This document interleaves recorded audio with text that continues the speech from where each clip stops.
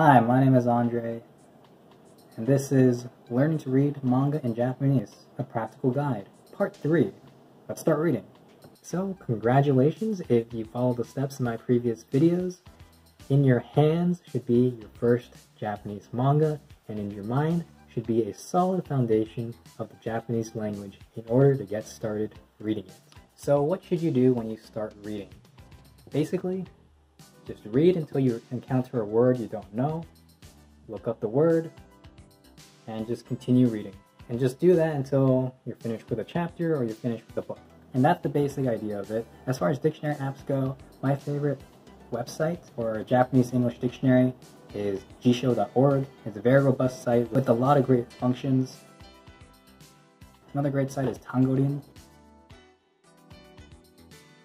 As far as mobile apps go, my favorite mobile app is Takoboto. It also has a desktop app.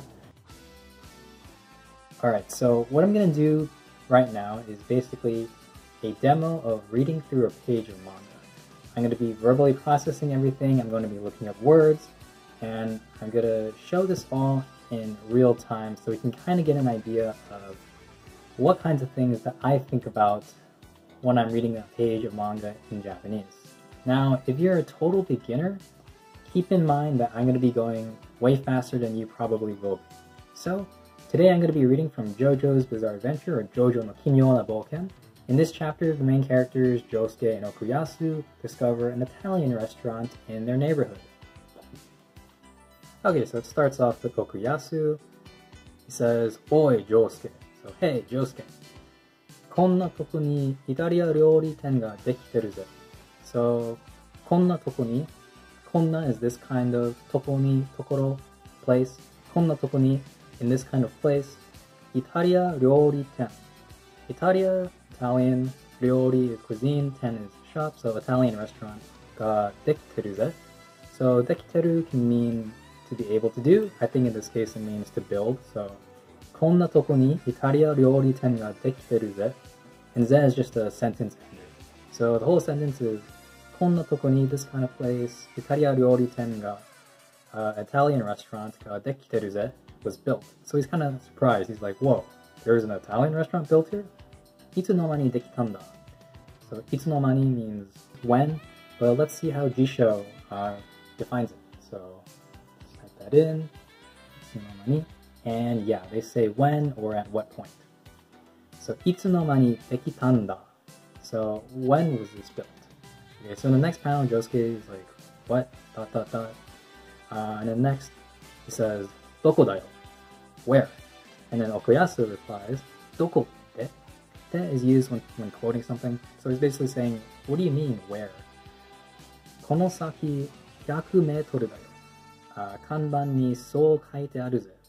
Kono saki, just ahead of us. Let's see how Jisho defines saki. So Jisho defines konosaki as beyond this point, from now on, after this. So basically means just ahead of us. So konosaki, just ahead of us, 100 meters, 100 meters. It's 100 meters ahead of us. Kanban ni sou kaite aru ze. So kanban is sign. So in this case, sou means in that way. Sou kaite aru ze. So there's no kanji here, but the verb here is kaku, which means to write. So it's written on the signboard. Then, the next panel, Josuke says, konosaki, just ahead of us. Konosaki wa reien da ze. Now, what is a reien? I don't know what a reien is, so let me type that into Jisho. Reien means cemetery. So, Josuke is saying, konosaki reien da ze. Just ahead of us is a cemetery. Konna shoutengai kara hanareta toko ni mise dashite kyaku nante kunno kayo. So konna shoutengai. Shoutengai is, I believe, means a shopping arcade. Why don't we see what Jisho says? So Jisho says shoutengai means shopping district or downtown area. So konna shoutengai kara hanareta toko ni. Hanareta. Hanareru means to be separate. Hanareta toko ni mise dashite. So they put a restaurant out in this place that's separate from the downtown area. So he's like wondering, why would they put a restaurant near a cemetery? Why would they put it so far away from all the other stores in the shopping district. And then 客なんて来んのかよ?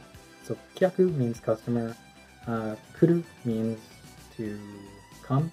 So he's asking, will customers actually come? And yeah, that's basically how I would go through a page of manga. Alright, I really appreciate you guys watching this video. In the next video, we're going to be talking about making flashcards. But until then, have fun!